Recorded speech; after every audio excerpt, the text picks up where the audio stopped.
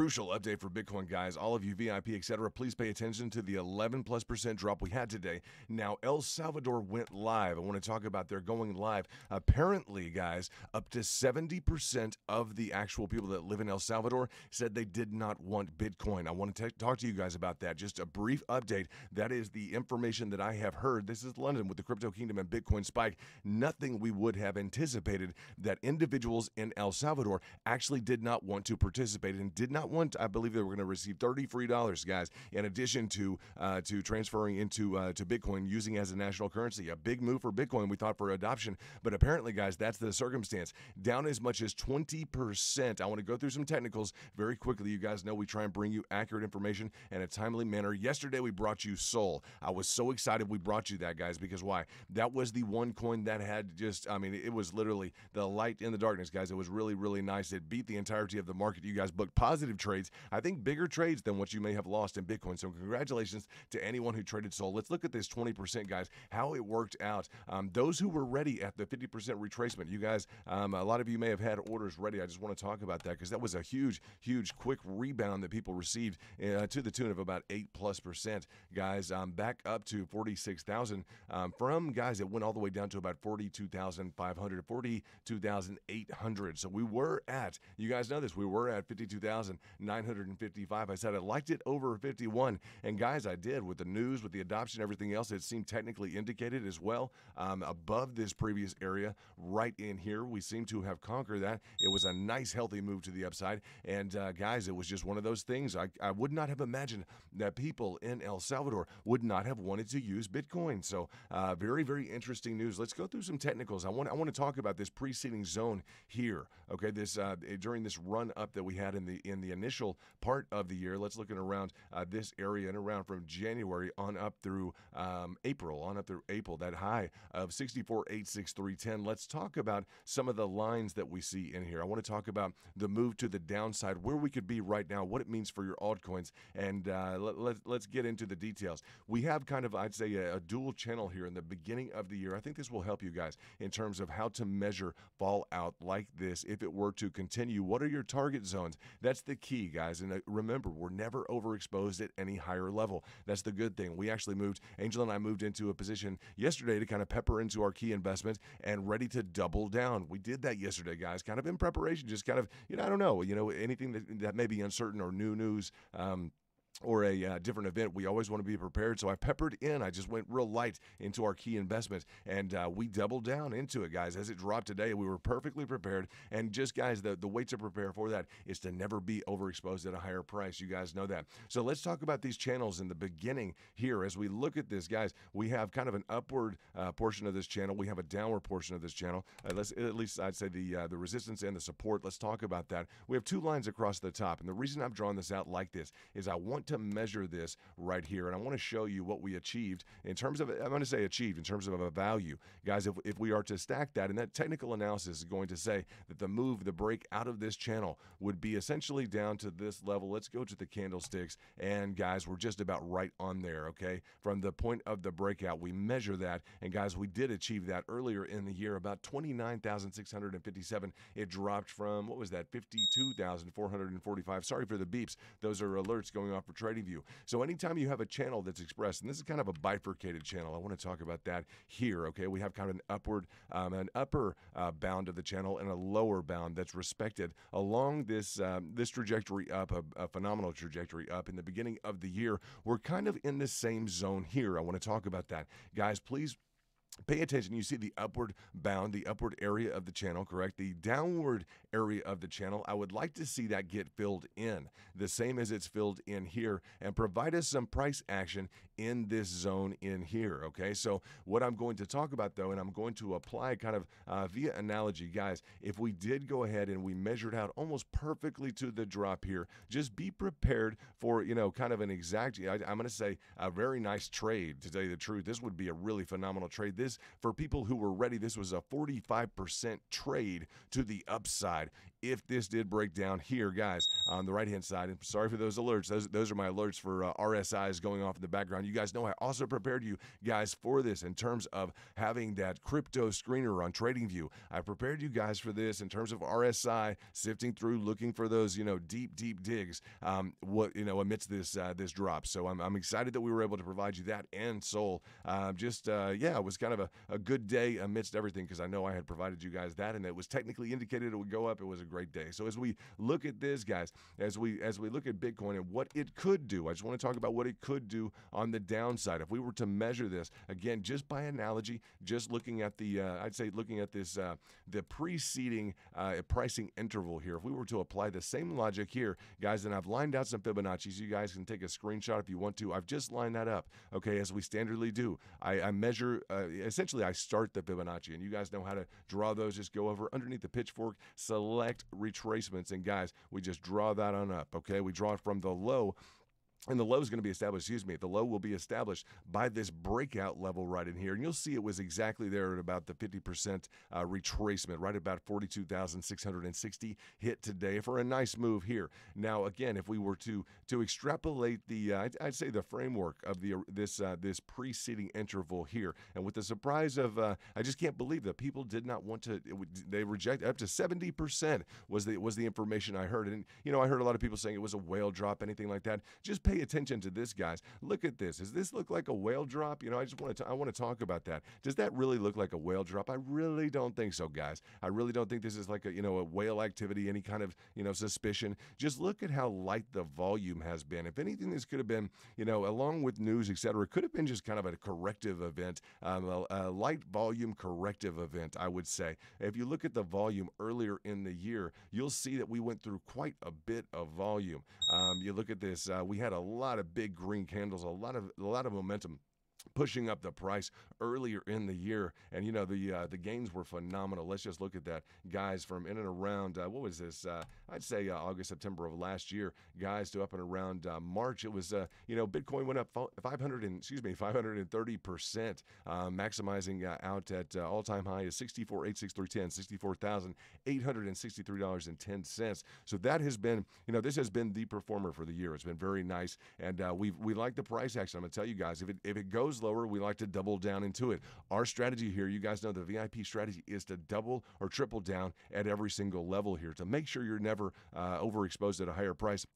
And always, you guys know we are real concerned on, you understand, heavy cash reserves at the lower levels. That's the only way you can capture the value, is if you have those cash reserves on hand. So as we look at this, guys, if we were to, again, and not to belabor the point, sorry for those beeps, those are RSIs going off in the background, looking for acquisitions, looking for value. If we were to measure the entirety of this channel down to the next level, it will depend upon where the breakout may be. I would be surprised if it doesn't coincide with one of the Fibonacci. So you guys can be prepared for that, and just understand a breakdown like we had earlier today. I know a lot of people got involved, in catching that dip. And guys, when you can catch, some aggressive price action to the downside, guys, earlier in the year, people picked up a 23% gain, guys. That's in one day, just bam, nice return. So when we have an event like today, when there was an unexpected, guys, very unexpected pricing event, I just tell you guys this, and the market's full of this, guys. It always reinforces the fact that we always maintain cash reserves. We're always ready to double and triple down at lower levels. It's just an opportunity for value. We are very long in Bitcoin. And in terms of the overall trajectory and viewpoint, in terms of where it's headed, guys, we think it's headed for good things. Now, in terms of looking at this, I know it seems a bit severe if we were to get to 37,700. Okay, that's a lower price. What it does, guys, it would express more value. I'm going to tell you guys, in terms of your alts as well, some of your alts have gone so well. We've traded Luna up over, over 600% overall from our pricing target. A lot of you have been in Sol. A lot of you have been in different coins, and you're waiting for those coins to kind of go off now. Guys, I wouldn't say that this is completely over. I'm going to tell you guys this. We are still in this channel formation. We have not broken down out of this. As we look and we eliminate the candlesticks, let's just take a look here. We're still within this zone, guys. We're still, people are still going to be trading the Fibonacci's in this level on the kind of the macro. intermediary macro, I would say, not the absolutely tight macro within this area here, but definitely within, I'd say within some sort of an interval macro that we would get to in a long, a mid-level interim macro is what I would call it.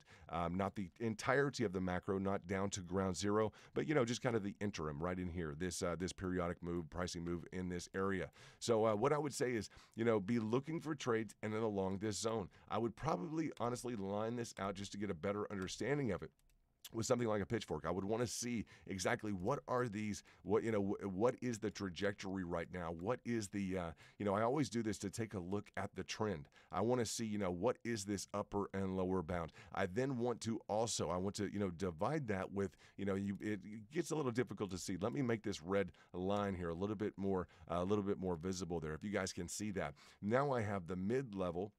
I have this mid-level zone, which has contact, and which has a little hitch in here. You guys can see a small hitch in there, and I can go back and modify this. It's kind of a quick draw on the fly so you can understand what I do in terms of defining the extreme lower, the extreme upper, and kind of the intermediary or kind of the middle zones, kind of the middle level of tolerance of these, of the channels. That gives me a better idea when I'm looking at specific pricing targets. It's also going to tell me when we've broken down from the channel, and you guys understand when you've broken that pricing trend, that's when things earlier in the year got very aggressive towards you. So just be prepared. And I will say this, guys, if you haven't experienced today with Bitcoin or your alts that are down 10% or 15%, some of your alts down 20%, you haven't been in the market too long. So it's and I'll just say that it's just, this is crypto. So the solution to that is always having heavy cash reserves on the lower side, guys. That is what we do. And I normally draw something out like this, and guys, I will turn it green, and you guys know I have been doing this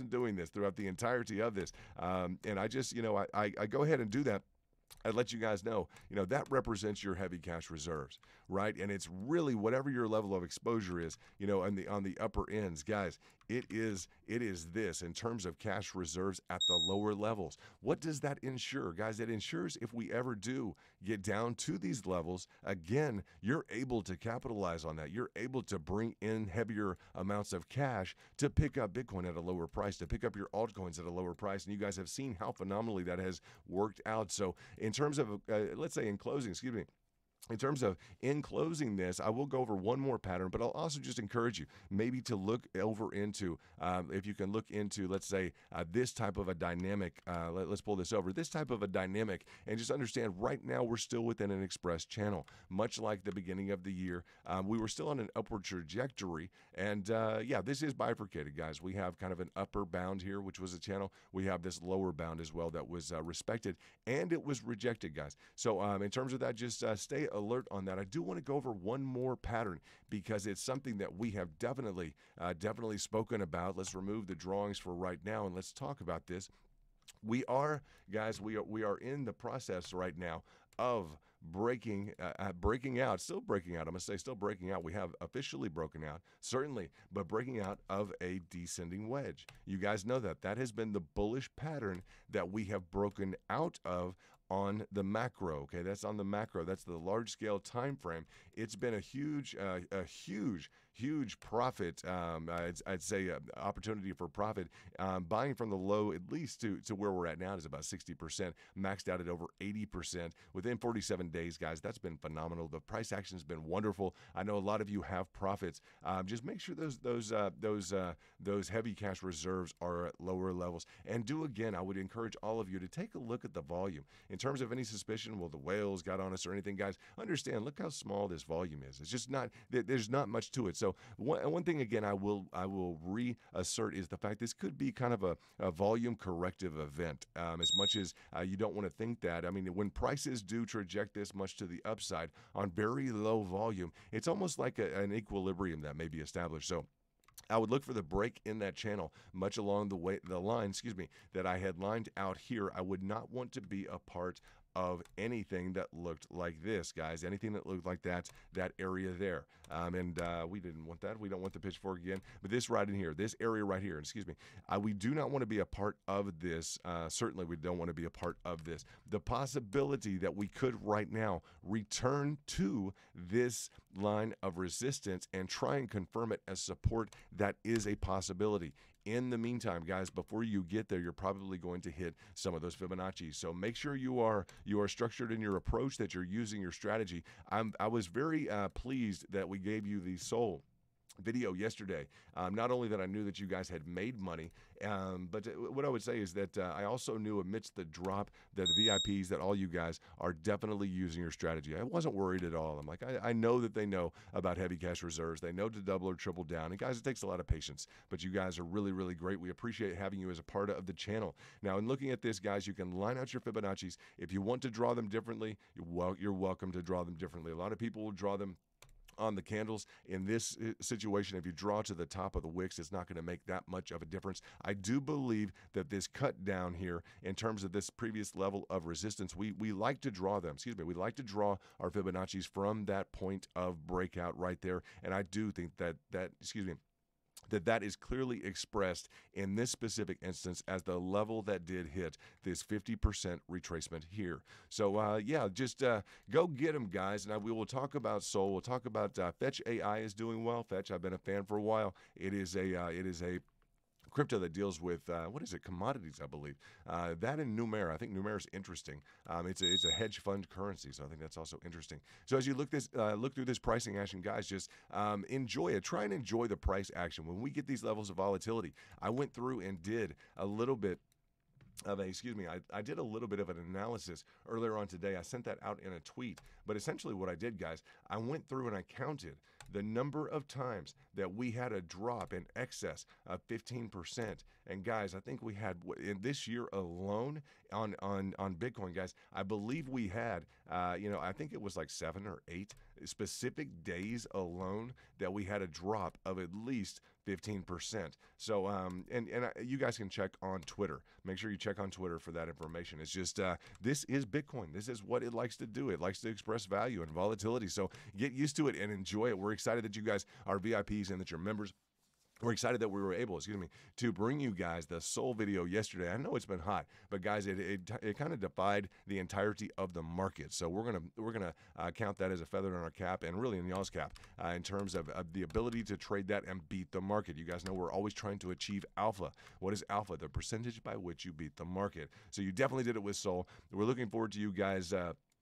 I don't know, guys, paying attention. If you guys would like to look into that information that I received in terms of the Hondurans, not Hondurans, the El Salvadorians. I met someone from Honduras today that was also El Salvadorian, and we spoke about Bitcoin, but I did not know that the people in El Salvador, that they might just express the fact they didn't want to use Bitcoin. So I'm not sure how that will be.